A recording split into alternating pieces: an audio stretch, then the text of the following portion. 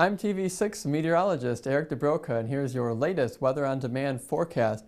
We saw just a beautiful day for the 4th of July holiday all across the UP. We did see, though, some cumulus clouds develop thanks to the instability in the atmosphere and those warm temperatures. And we do see them now as well, but they're starting to dissipate once again, just like yesterday, as soon as that sun starts to go down.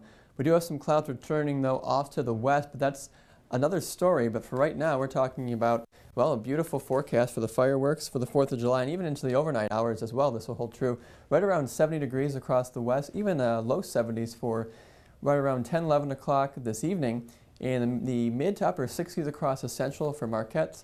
The lower harbor there and in the east will be in the mid 60s as well, but we dodged a bullet here with all the rain that we saw for the 4th, for June. We certainly lucked out here because, well, we see not only the warm temperatures, but no rain as well. And take a look at some of these stats as well. The fifth 80-degree high of 2017 was recorded on the 4th of July. And last year by this time, we already had 11 days at or above 80 degrees.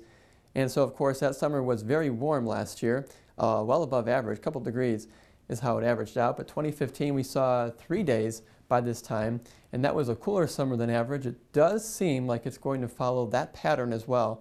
The cooler than average summer, or at least near average to slightly below.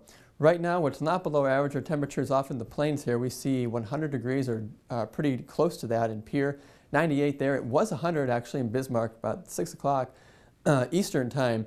Right now we're right around 80 in Sawyer and Green Bay and low 80s across central Wisconsin. But notice here we can already see some changes. While it's clear now and even downstate as well, we are starting to develop some rain, especially in western Minnesota and eastern North Dakota.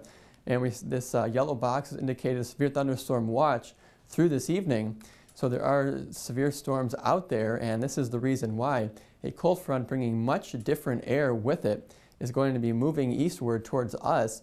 And it's going to be very slow moving. So for tomorrow, don't expect that to get here, but do expect out ahead of it, well ahead of it actually, just a few light showers, mainly across the central and western portion of the UP. But come Thursday, that's a different story because we're not only going to be very humid air is going to be in place, we're going to have a few other meteorological conditions known as wind shear that'll be helping us as well. And not good for severe weather, or I guess it is good to see some severe weather.